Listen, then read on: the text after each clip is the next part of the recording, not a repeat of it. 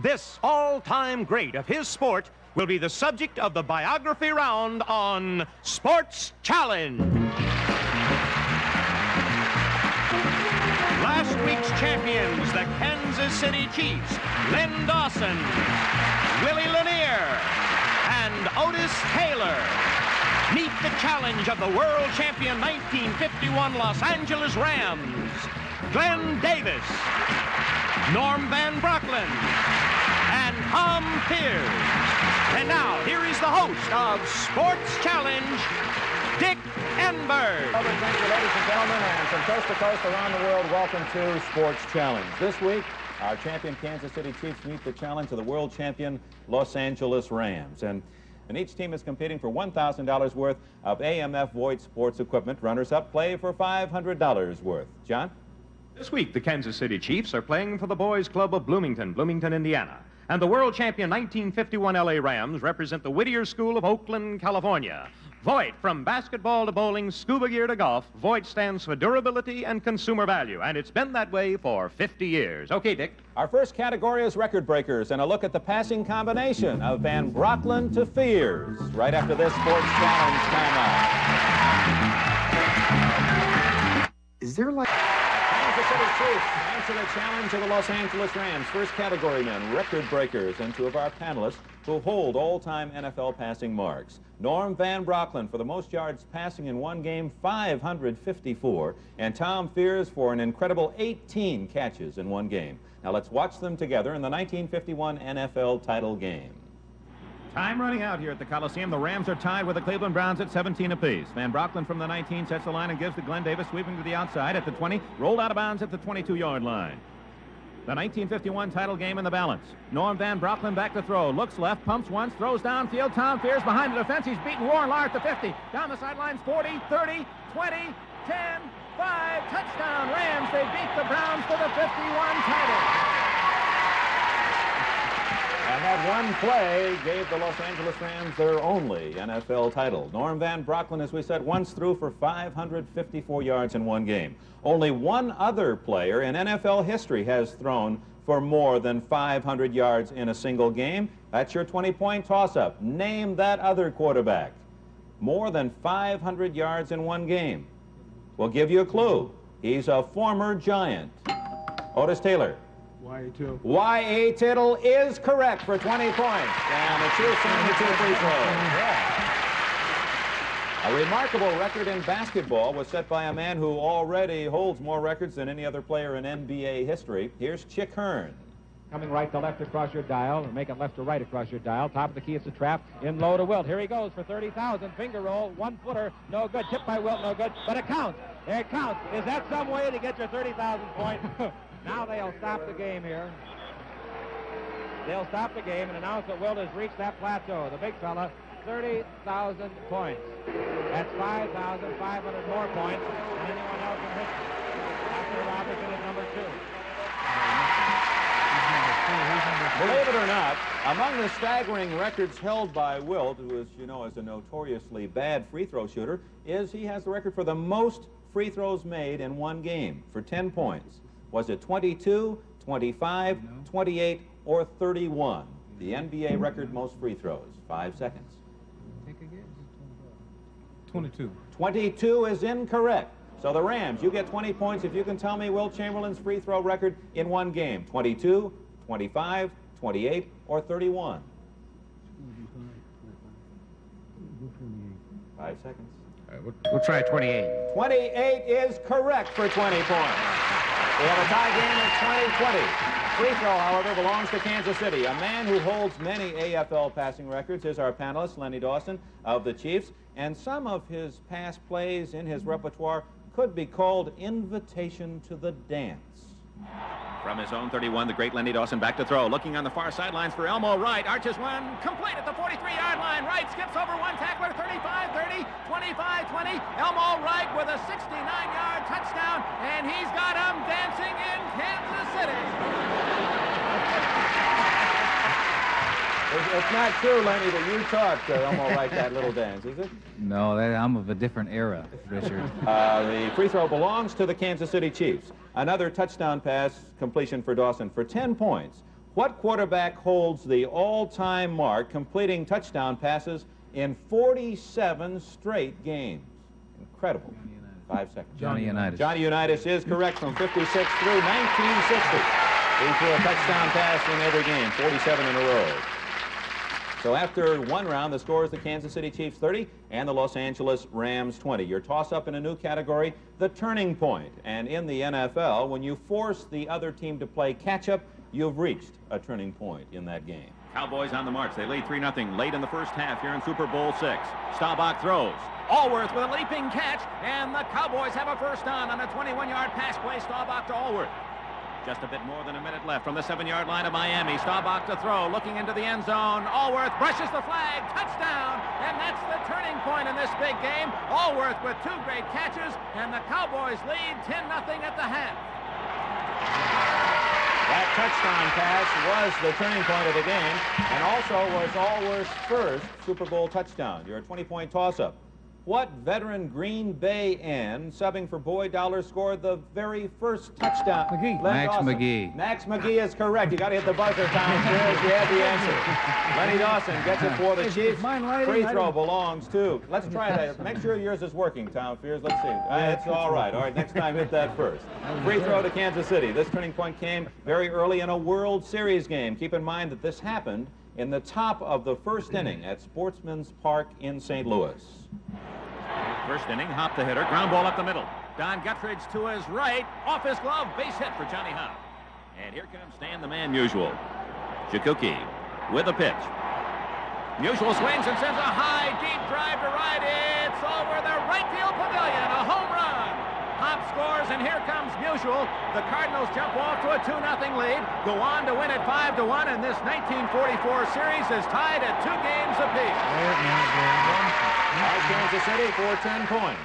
What team did the Cardinals defeat in that 1944 World Series? 5 seconds. The Yankees. Yankees incorrect. So for 20 points, Rams in 1944. It was the Cardinals against The other St. Louis team, Browns. the St. Louis Browns. Is correct, Norm Van Brocklin. After one free throw, a 50-40 score belongs to the Kansas City Chiefs, and this time it's the 1971 Pro Bowl game. The score early in the fourth quarter, NFC 13, AFC 6, then the turning point. Here's Chuck Benedict. The AFC has the ball on its own 35. 4th and 10, Gerald Wilson of Kansas City. Back to punt. Gets off a long spiral going straight up the field. Mel Renfro waits for it at the 20. It bounces. He picks it up at the 18. Goes between 2 blockers. Sets sail upfield. He's headed for midfield and picks up another blocker. Mel Renfro into AFC territory. He's being chased, but he swings behind a blocker. He's in open field at the 15, the 10. He's going to score. He crosses the goal. Mel Renfro of Dallas scores for the NFC, and the AFC will have to play catch-up. Mel Renfro of Dallas, also, as you know, a superb interceptor, leading the NFL in 1969 with 10. For 10 points, who set a new pro mark in 1971? I'm sorry, Tom Fears, it belongs to the Kansas City Chiefs. Who set a new pro mark, we at least know that your buzzer works now, in 1971 with 9 touchdowns, interceptions and 9 touchdowns? Ken Houston. Ken Houston of Houston is correct for 10 points, and after 2 rounds, the score. The Kansas City Chiefs 60, the Los Angeles Rams 40, and we'll be back with a thrilling tribute to the great Roy Campanella right after this Sports Challenge time out. At the halfway mark, our defending champion Kansas City Chiefs lead the Los Angeles Rams 60 for the Chiefs. The Rams have 40, a new category, unforgettable moments. And on this night of emotion, men, there were 93,000 baseball fans, the largest in the history of baseball, at the Los Angeles Coliseum, 1959, as we join Vin Scully. Right now, the Yankees have been asked to leave the field, and the Dodgers are not out on the field. For right now, the Coliseum, all of the lights will be turned out as Pee Wee Reese wheels the chair that holds Roy Campanella across the first base foul line and heads him towards the pitcher's mound. Of lights at the Coliseum, perhaps the most beautiful and dramatic moment in the history of sports. Let there be a prayer for every light. And wherever you are, maybe you, in silent tribute to Campanella, can also say a prayer for his well-being. Roy Campanella, for thousands of times, made a trip to the mound to help somebody out. a tired pitcher, a disgusted youngster, a boy who perhaps had his heart broken in a game of baseball. And tonight, on his last trip to the mound, the city of Los Angeles says hello to him. A great call by Vin Scully, and certainly a highly packed night of emotion for Los Angeles fans. It's a toss-up, 20 points. Roy Campanella was a 3-time winner of the Most Valuable Player award. He also broke the previous home run record for catchers, 41 in a season. The old record, 37, set by a former Chicago Cub catcher and manager, Norm Van Brocklin. Gabby Hartnett. Gabby Hartnett is correct. We were going to ask who was that catcher. We have a tie game, 60-60. Free throws belong to the Rams. This moment is unforgettably in the record books. It's the 1950 NFL Championship game, the Rams and the Browns, for the very first scrimmage play. Here's the voice of Bob Kelly. First and 10, right halfback. Smith in motion to the right. Waterfield fades back to pass. Fades way back to his 8, looks once, throws long. Davis is out in front, catches him on the 50. I believe he's going to score a touchdown. The 35, the 30, the 25, the 20, the 15, the 10, the 5, and he's over, and the Rams are out in front 6-0. What do you know about that on the first play of scrimmage of the ball game? First play of scrimmage, and Glenn, that still is the longest touchdown in the history of the NFL game. And you were so wide open. Can you recount what happened? They had a linebacker trying to catch me. Those big linebackers make little men run very fast, don't they?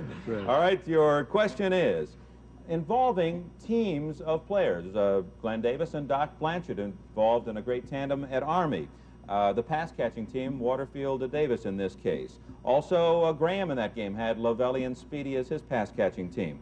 Don Hudson, the record-setting Packer receiver, teamed with 2 great passers. Arnie Herber was one. You get 10 points if you can name the other. Cecil Isbell. Cecil Isbell is correct. The quarterback identifying the quarterback.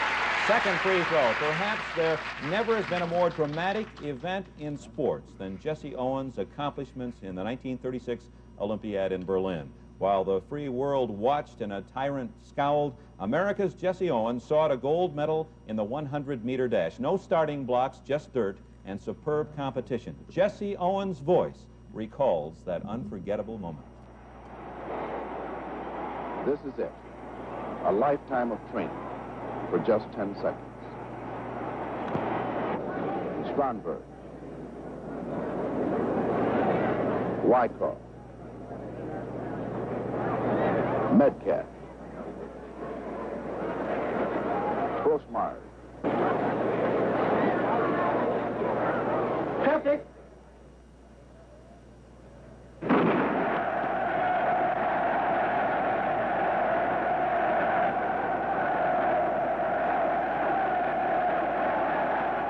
beat Metcalf by a yard. Osendorf third. Wyckoff fourth. Grossmeyer fifth. Strandberg sixth.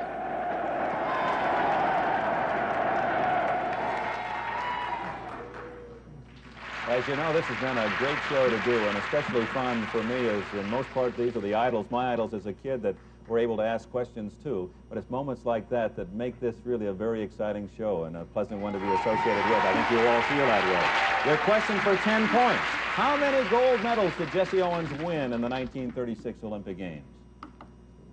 You have 5 seconds. 4. 4 or 3? I heard both. 4. 4 is correct. The quarterback overrules his end, and he is right. The 100 meters, the 200 meters, the long jump, and he also won a gold medal as a participant on the 400-meter relay team. So after 3 rounds, the score is now the Rams in the lead. Los Angeles 80 and the Kansas City Chiefs 60. Your toss-up, men. Unexpected is the category, and part of a good quarterback strategy is to create the unexpected. With the ball and the lead. The fake to Podolak, and Dawson gives to Taylor on the end around. Taylor at the 30 to the 25, up the sidelines at the 20. Taylor at the 15, behind blockers at the 10, the 5. Touchdown! Otis Taylor, and the Chiefs lead 22-10 here at Candlestick Park in San Francisco. Lenny Dawson, before we go to that question, that's a play that the Chiefs have worked very effectively in big games. Is there a way of setting up that play so it's so effective? Yes, you asked the linebacker and the defensive end on that side if they might oblige you by going the other way. No, you... And Otis does a pretty good job of carrying it once he has that. Once I give it to him, he's on his own. All right, your question. 20 points the toss-up. The end-around play, just as you have just seen, is remindful of the old wing-back reverse in single-wing football. For your 20 points, what was the last team in the NFL to use the single wing? Norm Van Brocklin. Pittsburgh Steelers. Pittsburgh Steelers is correct. Lenny Dawson knows he was there just a little bit after. They discontinued the use in 1951. The single wing has not been dead that long. Free throw to the Rams. Here's an unexpected, incredible finish in golf. 1953 Tam O'Shanter. Lou Worsham, 140 yards away from the 18th hole, needs a birdie to tie Chandler Harper, who has already finished his final round. Lou Worsham on 18. He's using a wedge. Needs to get down in 2 to tie, about 140 yards out. That's a good-looking shot. It's right at the flag. A big hop, and it's rolling, rolling, rolling, and in! An eagle! An eagle for Lou Worsham. He's won it! He's won it! Incredible! At that time, of the 3 major U.S. tournaments, 2 were based on medal play, 1 still on match play. 10 points, name the tournament that was still decided on match play. You have 5 seconds. U.S. Open? No. Try the U.S. Open. U.S. Open is incorrect. So for 20 points, Kansas City. Of the 3 tournaments, still at that time, 1953, 1 was based on match play, man against man. Can you give me the name of that tournament? PGA. PGA is correct for 20 points. The Chiefs pulled to within 20. The free throw belongs to Los Angeles. Hall of Famer Ducky Medwick of the St. Louis Cardinals batted .379 in the '34 World Series, but became the only man ever to be removed from game action by the baseball commissioner. Let's listen to the Gas House Gang teammate, Leo DeRocher. House Gang lacked in talent. They made up in guts. In the last game, we were winning 9-0, but still Medwick started the fight, sliding into third.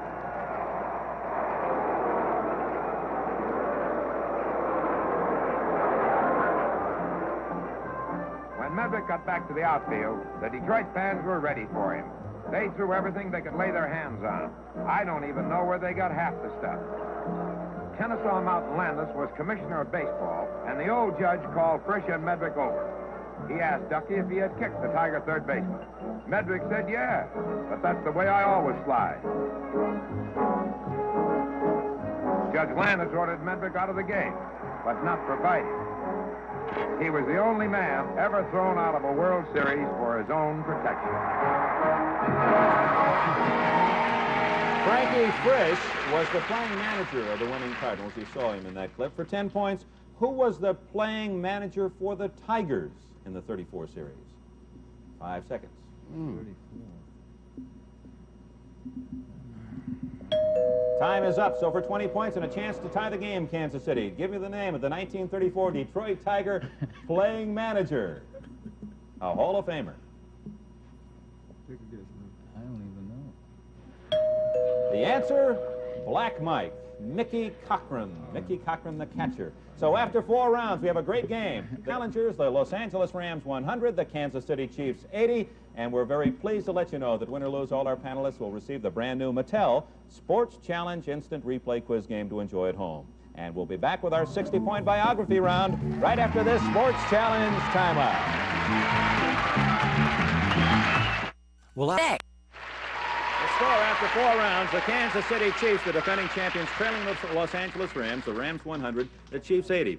And time now for our biography round worth 60 points. And as you know, we have to go to great extents in security to keep our mystery guests away from our panelists. They're all basically close friends, and we try to hide our mystery guests. But sometimes that guest gets away. And you can imagine in his career how tough it was to guard this man because you just never knew quite where to find him. Well, we found him today talking with some of our panelists, so we're going to have to reverse our order on our 60-point quiz. We'll do it first by introducing to you one of the all-time greats in National Basketball Association history, the star guard of the Boston Celtics, Mr. Bob Cousy. Robert, welcome to Sports Challenge. Thank you. You gave him that little behind-the-back dribble, and a couple of the fellas saw you. So we're going to play a different game for our panelists. We're going to give you 60 seconds, and we'll ask you this question, men. During his career, Bob Cousy once won the NBA's Outstanding Player Award and the All-Star Game MVP Award, both in the same year. For 60 points, name that year, and we'll give you some clues. Start the clock. In that year, Milwaukee won the World Series in 7 games from the Yankees. In that year, the NBA's Rookie of the Year was Tom Heinsohn. That year was the rookie year for an NFL quarterback who later became the league's most valuable player, John Brody. Stop, Lenny Dawson. 1957. 1957 is correct. The Chiefs are champions again.